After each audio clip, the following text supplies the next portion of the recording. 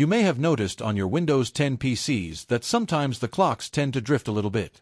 Now this might not necessarily be a problem for you, but if the PC is connected to an Active Directory domain, then clock drift can cause major problems because Windows uses the Kerberos protocol for authentication and Kerberos is time sensitive. So if clocks become out of sync by more than a few minutes, you can have any number of problems that occur. So there is a way that you can bring the clocks into sync. The best option is to synchronize the Windows clock with an NTP server, NTP standing for Network Time Protocol.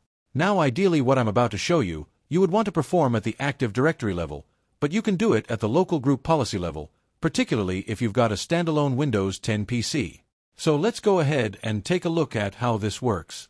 What I'm going to do is right-click on the Start button, and I'll go to Run, and I'll type pedit.msc. And this is going to open up the Group Policy Editor with the local security policy.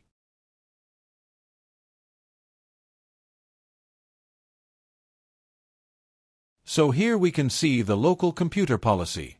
So I need to go to Computer Configuration, Administrative Templates.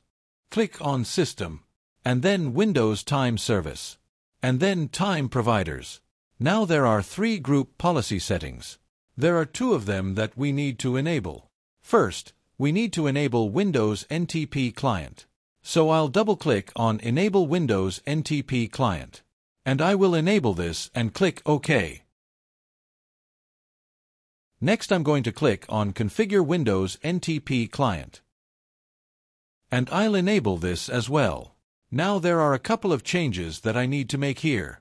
Right now the type is set to NT5DS and I need to change that to NTP.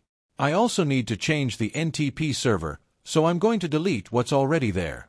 And then I'm going to type several NTP servers.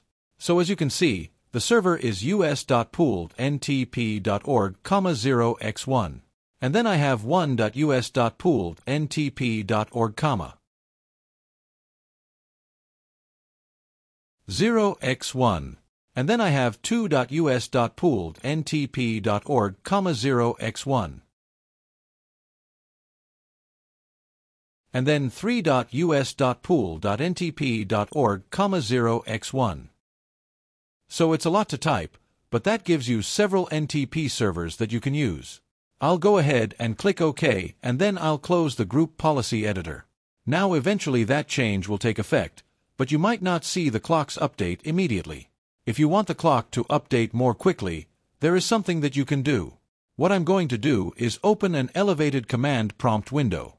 And I'm going by clicking on the Start button, and then going to All Apps.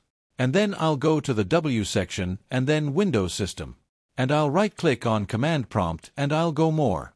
And then Run as Administrator. And this is going to open an elevated command prompt. I'll click Yes, and now that the command prompt is open, there are 2 commands that I need to type. The first one is gp-update/force. And what this does is it tells Windows that you want to load the most recent security policy. So you can see that the policy is updating and it takes just a second.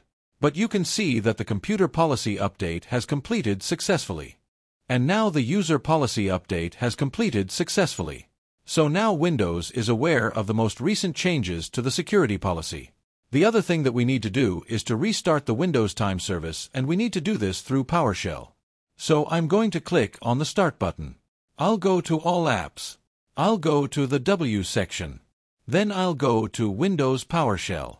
Right-click on PowerShell and go to More and then Run as Administrator, and this will open a PowerShell by clicking Yes. So the command that I'm going to use is restart-service. And then W32 time, and I'll press Enter. And that will restart the Windows Time Service. And so now at this point the clock should be correct. Now it's worth noting that Windows will pull time from other sources. If Windows happens to be connected to an Active Directory domain, it will try to get that time from a domain controller. If Windows is running on a virtual machine, it will try to get its time from the hypervisor that it's running on. So that's just something to be aware of.